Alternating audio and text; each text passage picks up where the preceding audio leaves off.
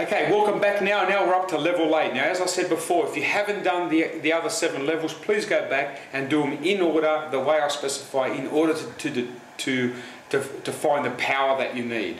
Okay, in order to be able to do a full chin-up. Okay, so now we're doing one of the first ones. So what we're going to do now, we're going to do a wide grip on a bar. We're going to pull ourselves up and hold, and then slowly lower ourselves down for 4 seconds. So it looks like this. You need a bench to stand up on, like I am. Now I'm not normally this tall. Okay, I grab nice and wide, I step off and I lift myself up and I hold. Now I slowly lower over 4, 3, 2 and 1. Once I've done that, I climb back up again, right? Grab again, pull myself up, lock, and then slowly lower over 4, 3, 2 and 1. Okay, so that is level 8. Again, if you can't do that, it's because you cheated on the ones before.